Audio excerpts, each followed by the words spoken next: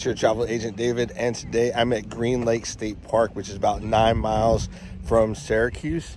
Now, this state park is pretty cool because it has two lakes, and they're both, I'm going to mess it up, but they're meromictic lakes, meaning that there's no seasonal mixture of surface water and subsurface water, and apparently that is a great breeding ground to find ancient plant and animal life. So this state park's got all kinds of stuff to do in it, but let's go check it out.